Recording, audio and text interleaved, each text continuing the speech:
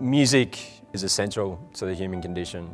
It's an art form that allows people to express the inexpressible. So here at Villanova, we're very well resourced and we're very thankful for that.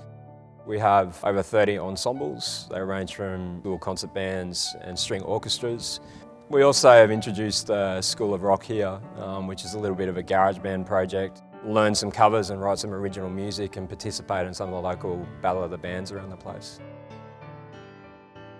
Here at the college, we have about 20 staff working in the department. Our new heads of department, they're very experienced performers and very experienced educators. Emma Carey, who's our current head of WINS, she teaches pedagogy at the Conservatorium. Being able to rehearse and perform in these fantastic facilities allows our students to realise their musical potential.